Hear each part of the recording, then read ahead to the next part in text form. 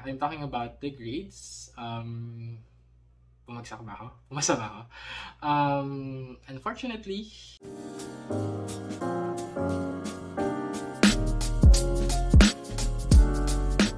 hello everyone, I'm Ralson Hernandez. I'm a first-year student at the UP College of Law, and I usually make videos about my law school experiences and journey. To those who are new to my channel, welcome, and to those who are not, welcome back and thank you for subscribing. I know it's been a while since I last posted a video, and it's been quite a ride for me. Pero yan, tapos na ang first semester and thankful naman ako. So yan, just wanted to also share an update or my experience with you. Yung first semester experience ko again sa law school. I prepared lang din a list here so that I can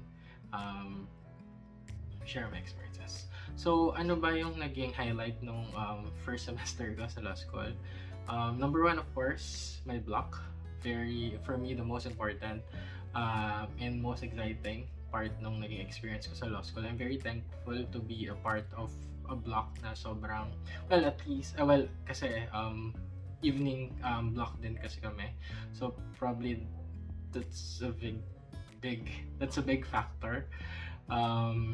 So yan, they helped me then, no, it kept me sane during yung experience ko sa first sem.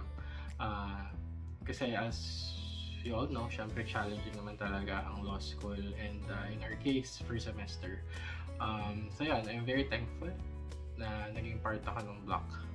And I'm looking forward pa to the next 4.5 years. So that's fine. I'm very happy with that. Then of course, siguro my experience with our professors and my different subjects or courses. So just to share, no, ang subjects ko last semester during the first semester was Constitutional Law 1 or Consti 1, Persons and Family Relations. We also had Criminal Law 1 or Crim 1.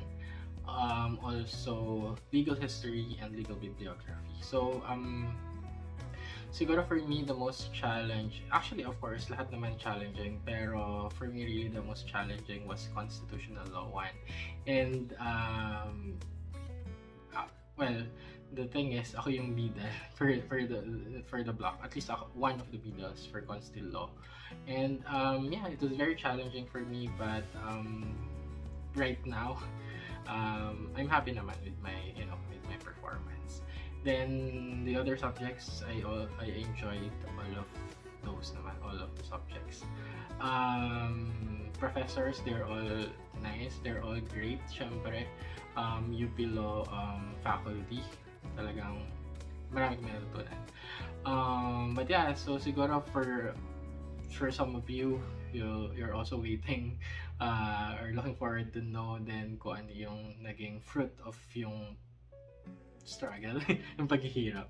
But yeah, I'm talking about the grades. Bumagsak ba ako? Pumasa ba ako? Unfortunately, wala pa yung grades. Meron lang 1, yun yung sa Consti 1.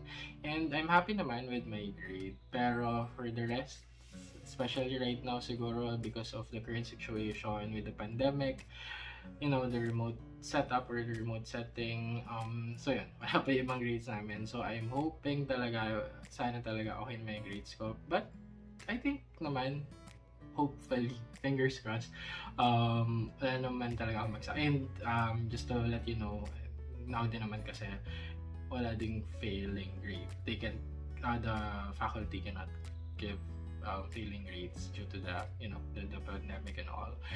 But I think naman I did well first semester, so I'm expecting, hopefully, na okay na talaga para ma-move on na to the second semester. And actually now, we're already in the registration process ulit or period for the second semester. So yeah, basically yun yung experience ko sa first semester ko sa UP Law, but I'm also looking forward to the next semester, which is, by the way, soon na kasi ang start ng second semester ay Feb 7. So that's this coming Monday already. Yun. So, actually natapos lang yung first semester last week, I guess. Kasi we had our final exams pa, final requirements. But yeah, I'm still happy naman with everything that I've accomplished or that I've done, given na it's our first semester of law school, and I'm really excited. So for next sem, well, I'm not sure pa, pero we're expecting na subjects namin for next sem or the second semester of first year ay obligations and contracts or oblicon, the legal profession, oh my god, the legal method ba? Oh my god, hindi ko sure, but and also criminal law too. Yeah, so I just really wanted to share an update kasi I know na hindi na ulit ako nakapag-upload, and I'm also looking forward na makapag-upload pa ng more videos or more vlogs, but for now very limited kasi especially nga with the current situation and nasa bahay lang, so it's really hard or difficult for me to come up with videos or come up with ideas na I can use para sa mga videos. Pero siguro start ng second sem, I'll make another one.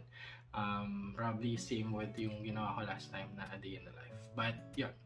And also I also and then the reason why I also wanted to post another video is because I want to thank everyone for the support and for reaching out. Again, as I mentioned before, na ang goal ko talaga sa channel na to is to share my experience or at least help out other people or those who are who also want to go to law school, become lawyers.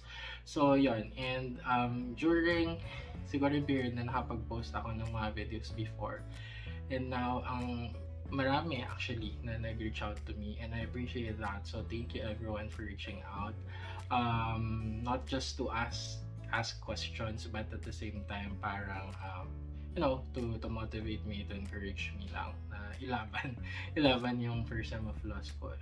So yun, actually gusto kong sumagot din ng mga questions. So usually ito mga UPLAE questions or UP Law Aptitude Examination or exam questions or related questions. But by the way, I already made actually my first video. The first video that I uploaded to this channel was actually about my UP Law experience journey, and I also shared some tips. So I'll link na lang din here. here. Yung video na yun, my first vlog. And you can also check the comment section kasi may mga questions din doon, and responded to those questions to answer their questions.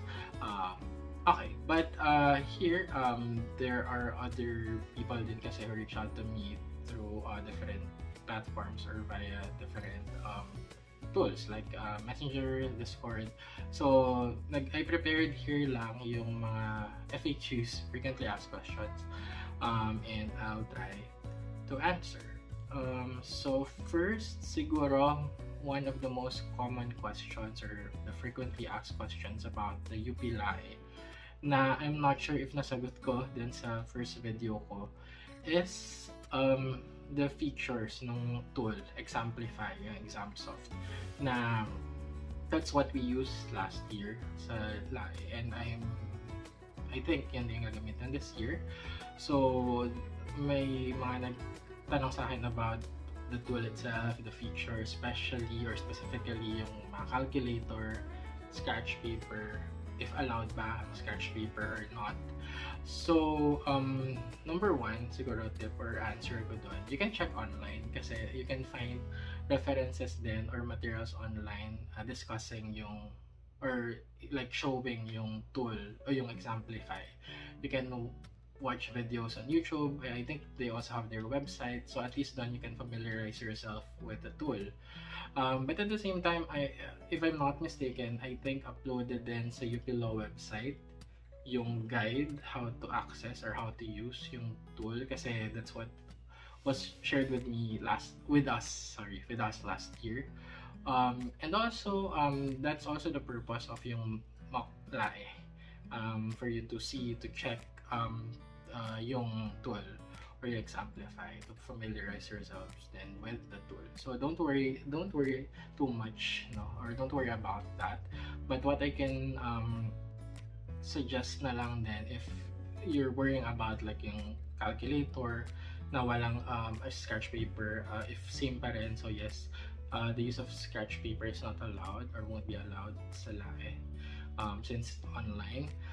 Practice na lang kayo sa laptop nyo or sa computer nyo using yung notepad and yung built-in calculator sa laptop.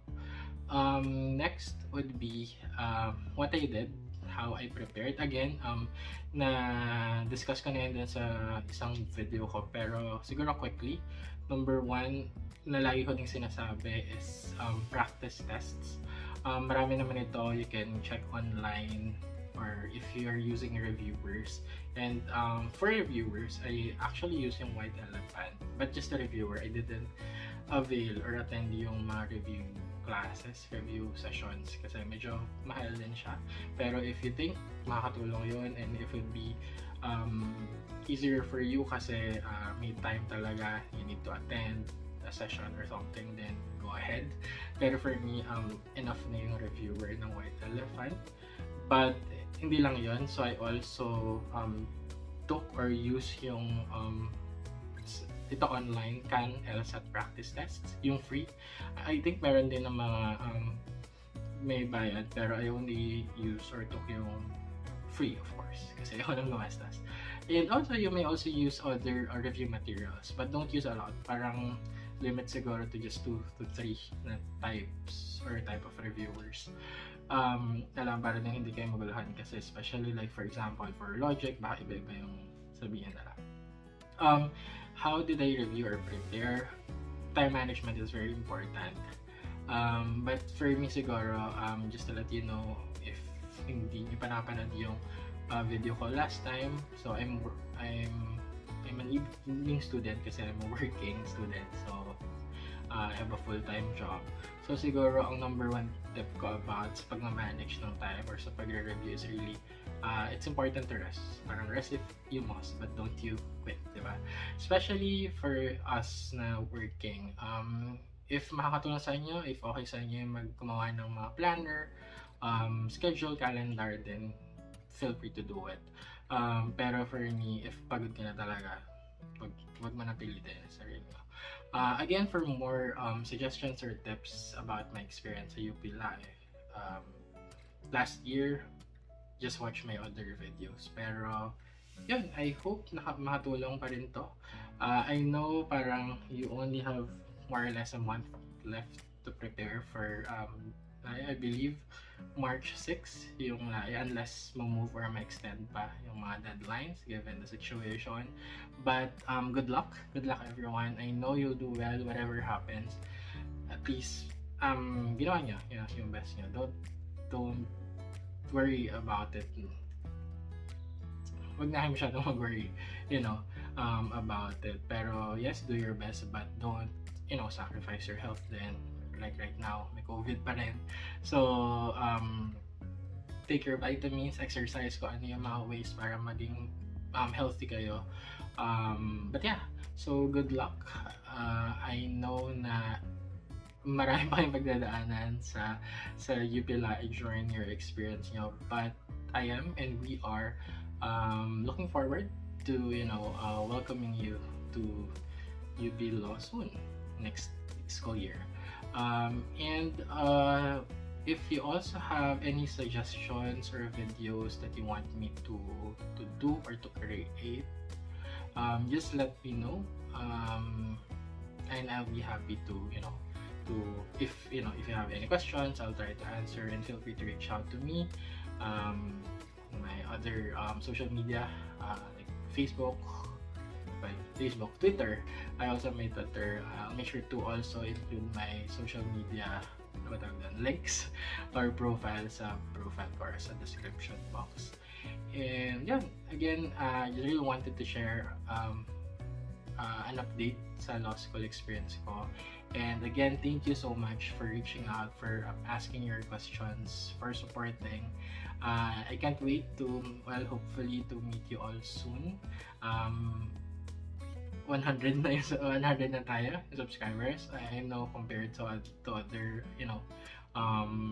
vloggers or content creators, maliit pa yan, pero I'm happy na nag-start tayo ng I think less than 40 lang when I started creating my videos, but now we're 100. So hopefully ma-share nyo itong channel and this video, and also yung iba na hindi pa nakapag-subscribe, please feel free to like, comment, and subscribe to my channel.